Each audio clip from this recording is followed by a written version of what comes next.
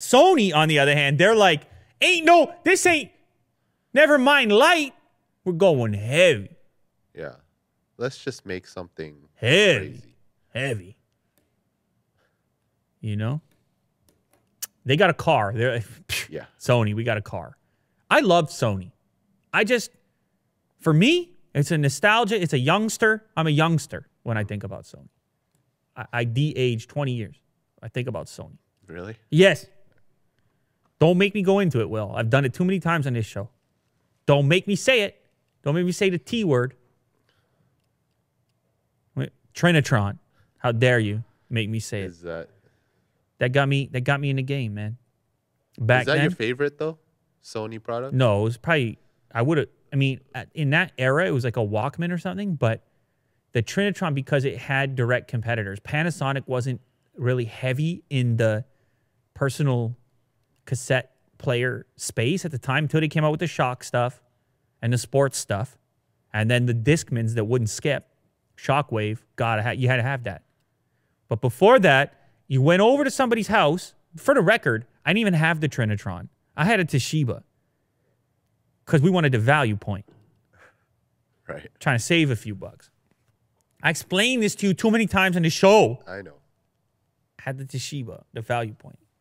But you go over to a person's house, they have the Trinitron, and the marketing would be talking about color, be saying, it's got those skin tones, it's got the right color on the tube. Mm-hmm. You see that? So you knew the person was a discerning viewer because they spent a few extra on the Trinitron of the time. So, but then you had the PlayStation, iconic, never mind the Walkman, which I mentioned. And I'll go a step further, Will. I'll kill you on this one. Mini disc. I had a mini disc, dude. Come on, give me some vibes right now. Bring it up on the screen. Not any disc. How dare you? That's the one, mini disc. I'll show you which one I had, okay? Just real quick, right over there. MZ. No, mine was better. Scroll down a little bit. Mine was the premium model of that.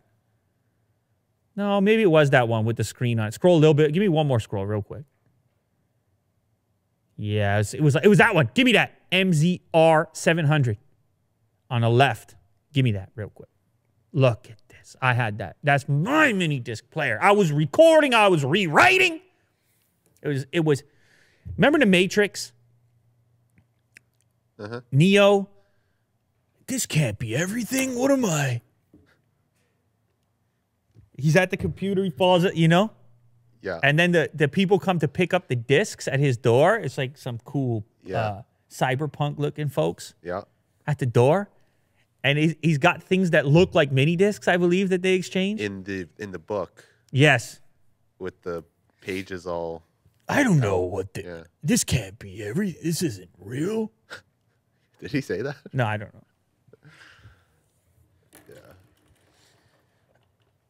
And I remember just thinking the mini disc player was very sci-fi. When I looked at those little discs in the plastic case, it just felt really sci-fi. Really cool. Because before it had the casing on it, it was always, don't scratch the disc. You remember that situation? Don't scratch the disc. Anyway, Sony. You see how it's all wrapped up for me, the positive vibes.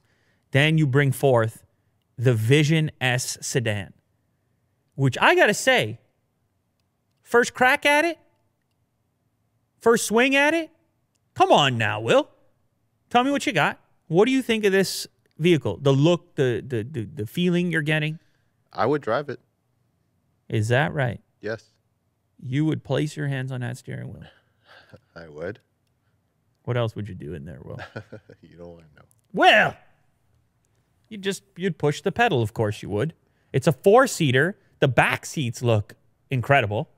The back seats look as good as the front seats, I'll tell you. Entire glass on the top. Some people initially said it kind of had some Taycan vibes. But a little bit, yeah. There's a little bit of it. Less so on the rear end, more sort of on the front side.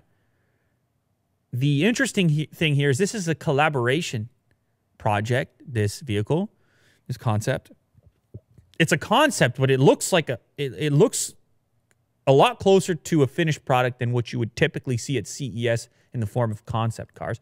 And part of that, I think, is because it was a partnership between various industry leaders, including Bosch, Continental, Genetics, NVIDIA, Magna.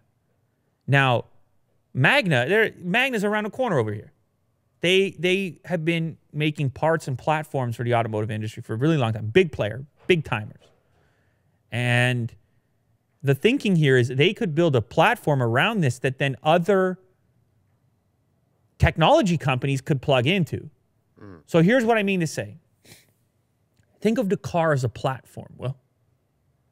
Like an Android. Like an OS. And then Sony comes along and says, we want to do our take on top of the platform. So you have the batteries, the charging infrastructure, those mechanical pieces, but then we sort of optimize the inside experience, the electronic components, the technology, the software, things like this. Because increasingly, these are becoming technology products. I mean, we're talking about Consumer Electronics Show, and we're talking a lot about cars now. Of course, Tesla started the whole thing. See how the rear seats are comfy too? Mm-hmm. You could be back there, Will. Yeah. Watching a screen there.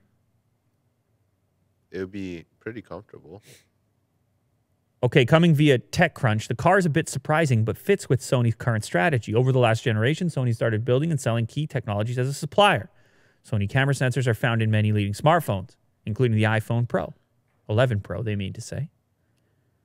So it's kind of like Sony's becoming comfortable with the idea of interfacing with other brands and companies in the technological space here. Mm-hmm. That they're okay if, hey, we're teaming up with NVIDIA or Magna or whoever. Right. That's fine. And we can do better, bigger things together than independently. And that becomes interesting. So I think most people, this was kind of the story the first day of CES. This was the one I was seeing mostly on social media. Two reasons. Obviously, Sony never put their name, never put a badge on a thing that moves. I guess that's not true. The Aibo moves. The dog. Yeah. That moves. You don't drive it. No. Drives itself. They never put their name on a car before, so that was a bit of a shock to the system. And then second, I think people genuinely like the car, which is tough because you know how this goes. You go in there, you draw some lines, and people love it or they hate it. Often when people see a new form, there's a little regurgitation. Yeah. This is not that. I mean, granted, it obviously takes inspiration from stuff that people like. They played a little safe on this one. They played it safe. Which is a good move. They played it safe. Yeah. That's fine. I think it's a nice mix of the future and the present and everything else. So congrats to Sony. That's cool. What a fun project. If you were a guy like you were working at Sony and say, well, we want to put you on we're going to do a car for CES. We want to put you on it. Yeah. That's fun. It's a great reveal too. Just exciting. Came out of nowhere. Came out of nowhere. Surprised everyone. You get to walk out there. All the oohs and the ahs. Yeah. Ooh. Sony. And then Willie Doo standing there. He's yeah, that's me. I've been working. That's the car. I've been working. Yeah. I've been working. Yeah.